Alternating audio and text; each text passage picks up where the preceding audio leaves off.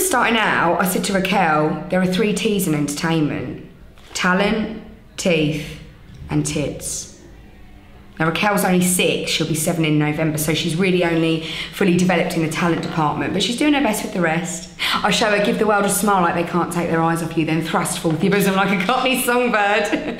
Thrust. Make sure you show me that big smile, show me it now. Fabulous. Good girl. We want you to get this one, okay? Well, she's a bit too young to know Barbara Windsor from anything other than EastEnders, but I have shown her photographs of when those hills were alive with the sound of music, if you know what I mean. Oh, and it's adorable now. Before we go into an audition, I'll say, Raquel! Call her to attention, like, and she just looks up at me and says, teeth and tits, Mum. Teeth and tits.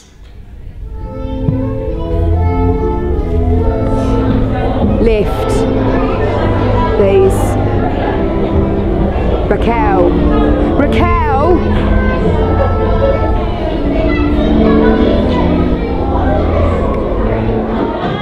Oh, here she is. A little Raquel. Hello, darling. You alright? Are you alright? Good. So, what are you two up to at the moment then? Well, they're changing casts in Les Mis. I mean, you can't imagine how hard I fought to get an audition in Les Mis. I mean, it would have been a little bit easier if she was signed to a better known theatrical agent, but I really feel that she is the kind of talent that won't get hidden under a bushel, so why throw away the extra 10%?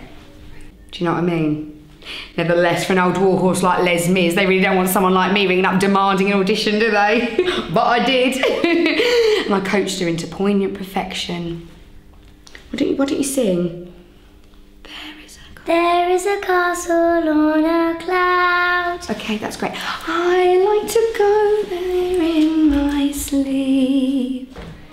Nobody shouts or talks to... I mean, you know the show, and Raquel would be perfect for it. On my own, pretending he is beside me. All alone, I walk with him till morning. And I said to her, I don't want to see a dry seat in the house. Torture them, stick them with pins. And I gave her a Chinese burn and pushed her on stage. She was spellbinding. Hairs on the back of my neck sticking up. I thought, Schoenberg and Boo Boo have never been so thrillingly interpreted. Not since Michael Ball, anyway. And then I thought, Raquel has honestly got what it takes.